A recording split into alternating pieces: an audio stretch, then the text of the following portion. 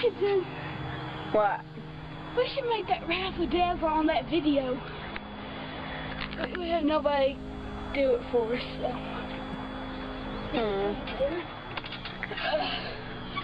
Just jumping on her belly. Oh, we're getting her belly. We're getting her stitches.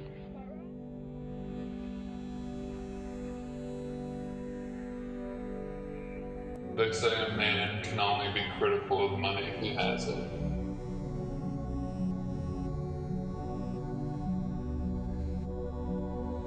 It's not a question about who or money. It's a question of what do I want?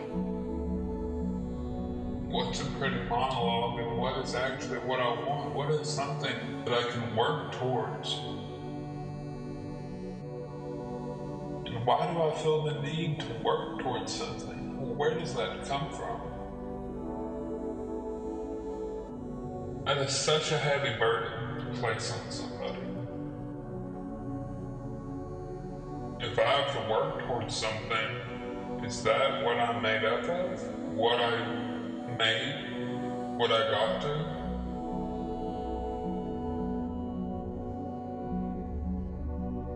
I see a future of myself with an amount of money that will make me not want it. And maybe that's what I'm working towards.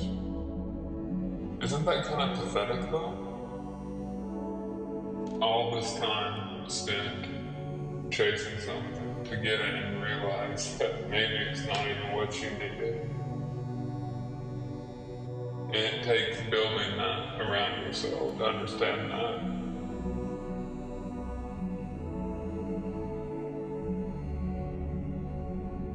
I say I don't chase things, and I say these mantras that things will come to me and present themselves to me. But I'd be lying to myself if I truthfully said that I don't chase things. Because I do chase things. I want to live a beautiful life.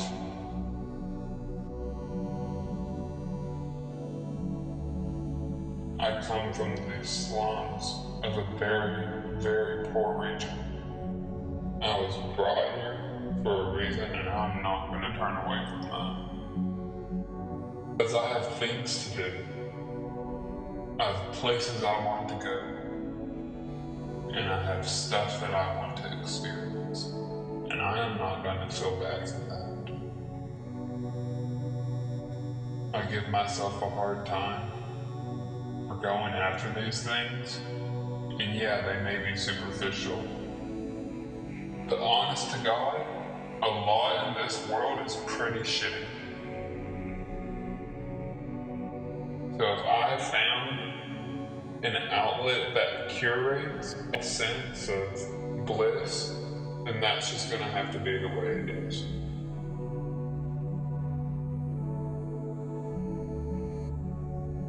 I feel the weight and the rush of my impending death and the death of those around me and the loss of the things around me more forcefully than I have ever felt anything in my entire life, and that is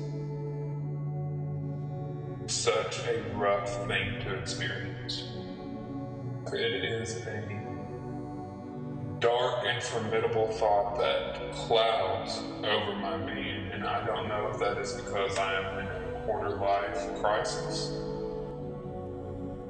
And this is something that people my age just genuinely have to go through, or this is just something in my life that I have to experience right now. If I died right now, what would there be of me? Memories of the people I've talked to throughout time. I'm very grateful I've made films over time. I think that is a large legacy, something tangible, something that speaks to people. I say that I want to spend more time with my family, but in most cases I avoid them. I'm chasing some elusive point in my life and fearing communications with the people closest to me that actually are the most valuable things in my life, that are right in front of me.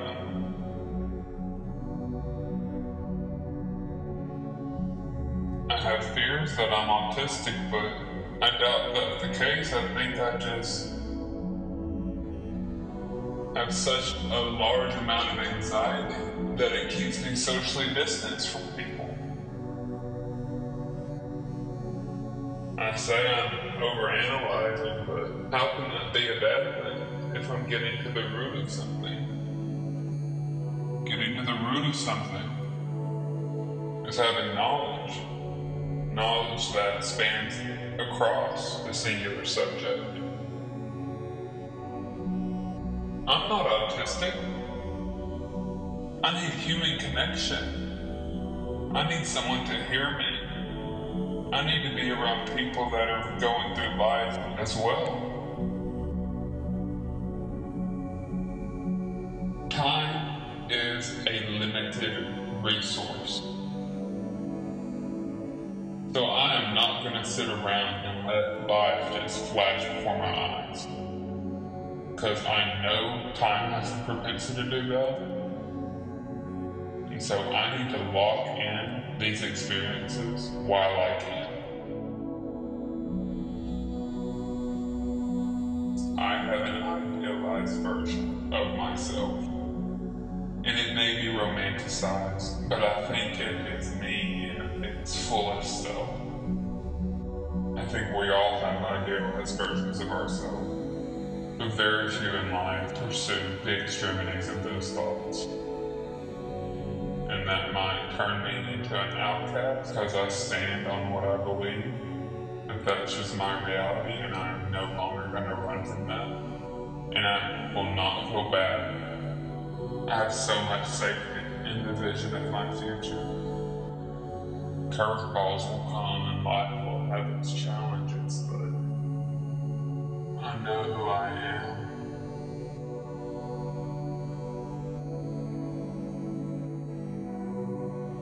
Do you know who you are?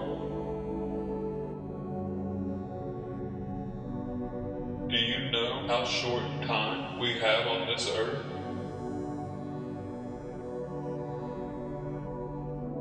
Do you know how short of time we have with the people that we love? Do you know how short of time we have with the people that we love? Do you know how short of time we have with the people that we love? Find those answers.